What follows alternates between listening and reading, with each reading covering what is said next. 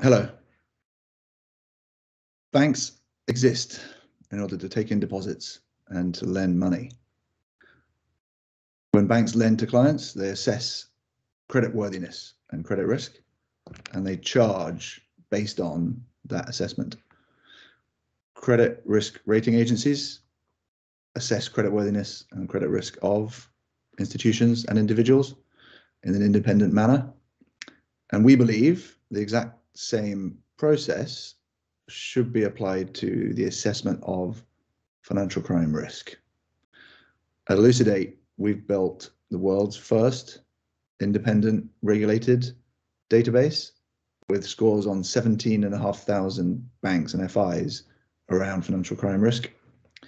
And we've created the ability for correspondent banks to be able to price services to respondent banks off the back of those risk scores. My name is Ben Arbour. I represent Elucidate. Thank you.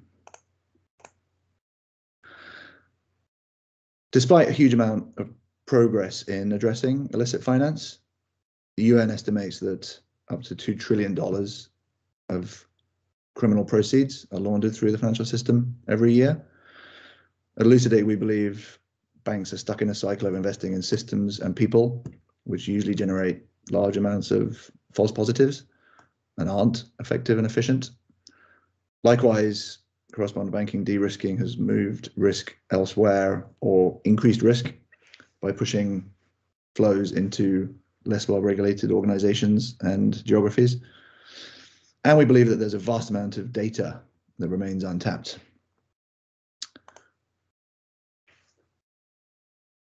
Benchmarking driven by data and machine learning, taking in significant amounts of publicly available data, together with a large amount of proprietary data, means that we can score those 17,500 banks based on 9 different risk themes and score them at an institutional level, taking in customer transaction, CDD information, and therefore really making a reality the ability to measure risk across a banking network and ecosystem rather than a bilateral view of customer due diligence. We do show the output of the model to the public in the same way that credit rating agencies have a publicly consumable front end. The Elucidate Financial Crime Risk Monitor contains the scores from a tier perspective on the banks that we rate. We can see it in action. Taking a North American institution, which currently scores in the first tier for their ability to manage financial crime risk and their control effectiveness. The 9 risk themes are on the left and not unlocked for the public. And clicking into the country, United States, you get a feel for just how many organizations are scored in EFI, the Elucidate Financial Crime Index. 17 tabs just for the US.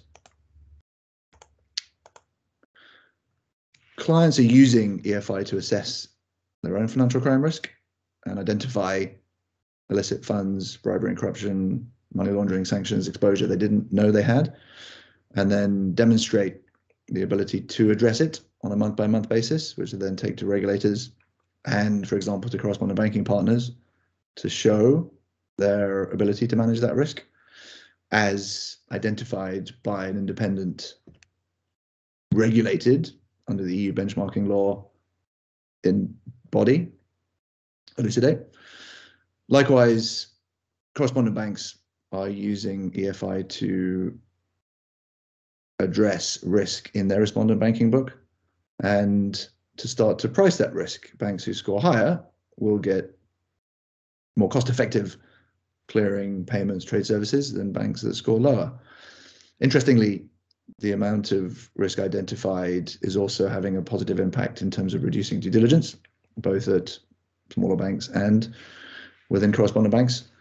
Plus, customer service benefits, where a greater level of data and insight into transactions and CDD information means that fewer RFIs are being sent by our correspondent banking clients to their respondent banks, with a positive impact from a customer service perspective. We also see interest and adoption from public sector entities, such as supervisory bodies, where measuring supervised banks to a single standard, which is validated by an independent model oversight committee and not subject to abuse or influence, is of value. And fundamentally, we believe there's a significant amount of data to justify why a new approach to financial crime compliance needs to be the future. Spending over 3% of bank revenue to identify less than 1% of the actual financial crime cannot be continued. The new approach needs to be quantified, data-based, metric-driven, independent, and regulated. And that's what the Elucidate Financial Crime Index, EFI, achieves. Thank you.